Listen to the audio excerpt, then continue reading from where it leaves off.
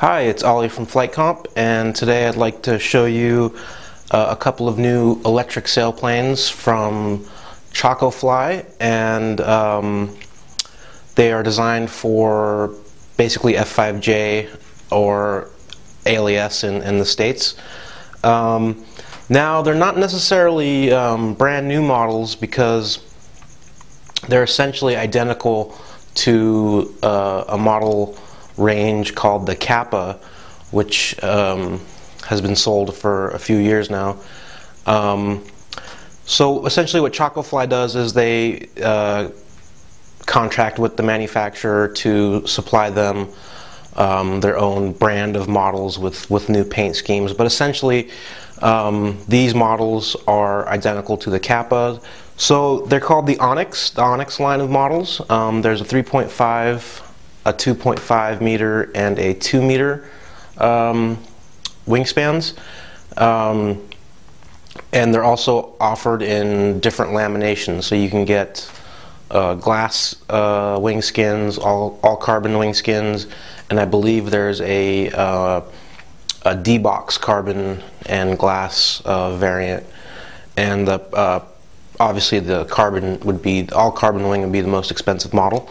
And I have the 3.5 meter and a 2 meter here today. I don't have any 2.5 meters in stock because that was relatively new when I ordered these airplanes. So I'll give you a close look at some of the parts and show you some of the cool features of the airplanes. Generally, the Kappa is purposely designed for F5J, so it's not a F3J sailplane that's been lightened or modified for F5J or for electric flight. The Onyx, this is a center panel for the 3.5 meter Onyx, and this one is actually the glass version. It does have some carbon reinforcement along the spar and in the middle of the center panel. As you can see, it's pretty narrow, so it's a high aspect ratio model. And that's one of the reasons that the weights are pretty low on these models, is because they don't have the wing area. The construction is pretty standard, so there's nothing really revolutionary about the construction. It's your typical molded construction, composite skin with row cell foam sandwiched between the layers. So there's the center panel. The way the wing intersects the fuselage is pretty cool. It's got kind of a different sort of mating system for the connectors for the wing to the fuse, and I'll show you that in detail. Servo bays, they provide you the covers. They're already pre-trimmed and they fit the bays very nicely. That's the center panel. And I don't know if you can see this, but there's no horn protruding on the flaps. They have a really unique control horn that's carbon, and it's pre-installed, so that's really nice. Here's the wingtip for the 3.5. Pretty standard. And one really nice feature is they put the aileron servo really close in towards the root, and I guess that would be to try to keep the weight down as much as possible towards the tip, which would probably contribute to the good handling characteristics of this airplane. The wing joiner is round, it's not square. It's got molded wipers for all the control surfaces on the wing. So that's the 3.5 center panel and tip. And the fuselage is really nice. You can see the molds are top and bottom. They're not seamed. They're not seamed on the top of the fuselage. It's seamed on the side of the fuselage, which I think allows them to make some of the details on the top of the fuselage here, so they can pull the molds apart. And it looks like they only paint the top half of the mold for the fuse, but it looks nice. It's got a pretty big canopy. The hold down's carbon. It's already installed. It's not 2.4 friendly. That's no big deal. And it sort of has a molded in firewall, so you don't have to glue a firewall in there, which is nice. But if you wanted to cut this back maybe for CG, you'd have to cut it and make your own firewall. And it's got sort of a raised, I don't know if you can see, it's like a pointy on the top surface of the fuse here on the nose, it's like triangulated, and I think they do that to allow you to run your wires from your motor up on the top edge of the fuselage and get clearance between the wires and the motor if you're running a outrunner motor, and you know there's always problems mounting those outrunner motors and trying to get the wires not to drag on the motor. So that's nice. Pretty roomy in here. Tail just bolts on, horizontal, and then the vertical goes on top of that, and the through bolts hold everything together, and they give you this cool little carbon cone to cap it off back here. So that's the fuselage. Push rods for the fuselage are provided. You have to install them yourself, which is kind of different because most models nowadays have these pre-installed. So you do have to install these yourself, and they're simply just thin steel push rods. This is kind of nice because you could swap these out for like etched Teflon tubing and carbon rod and probably save a good amount of weight. Okay, let's move on to the fuselage pod for the 2-meter model. And if you were getting a 2.5, it's identical.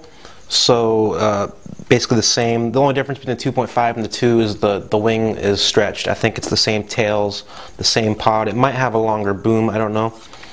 But this is a pod and boom design, so you do have to glue the boom on, which is right here. Fits pretty good. It's tight, so you don't have to really worry about alignment. Looks like it's wrapped. It's a wrapped boom, and the surface is a little bit. It looks like it's definitely wrapped from the outside with like shrink tubing or some kind of plastic. So you can feel the layers of carbon in there, but it still looks nice and it's light. It's very stiff. The hatch for this pod is under the wing on the bottom of the fuselage, which is strange. So getting your gear or your motor up here might be a little bit of a chore. You can see that the same as with the bigger fuselage, the motor mount's molded in, and it has some bolt patterns molded in there too, which I guess you could use if you're using the motor that they molded it in for, but you might have to mark your own holes and drill your own holes for your motor mount. And again, it's got that same sort of protrusion on the top surface here to allow you to route the wires if you have an outrunner motor. Round joiner like the 3.5 tips, straight joiner. Push rods are provided. And this isn't really 2.4 friendly either. It's really strong though. This fuselage is really strong. So that's nice. They give you the same sort of push rods for this as they do the bigger airplane steel push rods. I don't have them here. Okay, let's move on to the tail. This is the horizontal for the 3.5. And initially I thought these were machined solid core foam tails, but feeling them now, they're not solid core, so they're just conventional construction with Rosel on a fiberglass skin. A lot of carbon on the trailing edge along the hinge. Maybe that's for stiffness. Carbon in the center. And again, this just uses the 2 bolts in the tail to hold both the vertical and the horizontal together. And they give you a brass piece of tubing for a control horn. So that's the horizontal tail. Tape gap seal, which is nice. They did a good job with that. It goes under the skin. And the vertical is much the same exact construction as the horizontal. You can see the bolts here for mounting. And again, the control horn on this is just a piece of brass tubing that's bent, and they pre-drilled the hole for you. And the same thing with the gap seal. It's tape. Not a big rudder. It's not. It's a tall vertical, but the rudder is fairly narrow. Sort of not what we're seeing lately. Usually, you see these big, huge rudders like on a Perfection or a Maxa or something. But it's very nice quality. Again, carbon on the trailing edge, glass up here, very stiff. These are stiff parts. They're not fragile at all. The tail pieces. 2.5 or the 2 meter and 2.5, I guess, tail pieces. These are pretty light. These are machined solid core, and some carbon reinforcing, carbon trailing edge, tape gap seal, which is nice, and they mount the same way, two through bolts to hold everything together. Here's the rudder, which is really tiny, looks like a little shark fin.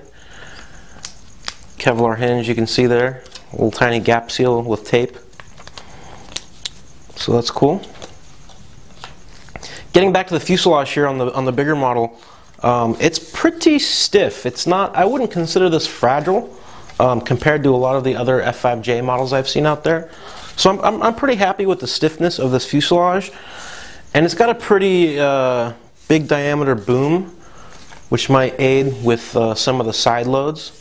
So I don't think you'd have to worry too much about landing this fairly hard, although you wouldn't want to dork it in like a F3J model because you could break it. They give you some pieces and things for the servo tray or like the servo box, and I'll show you that in greater detail. See if we can move along to the 2-meter wingtip, or wing I guess, because there's no center panel.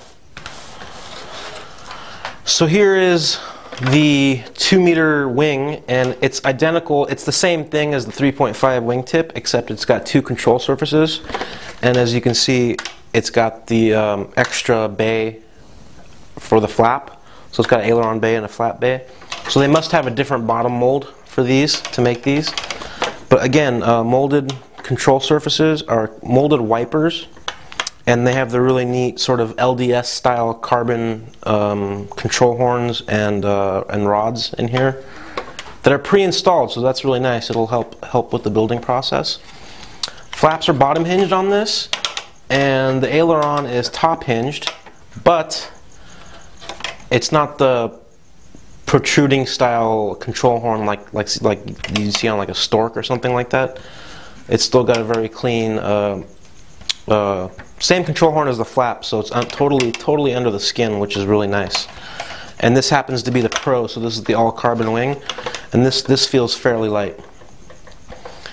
So weights on these models, the 3.5 Onyx, whether it's glass or all carbon, the flying weight's about the same.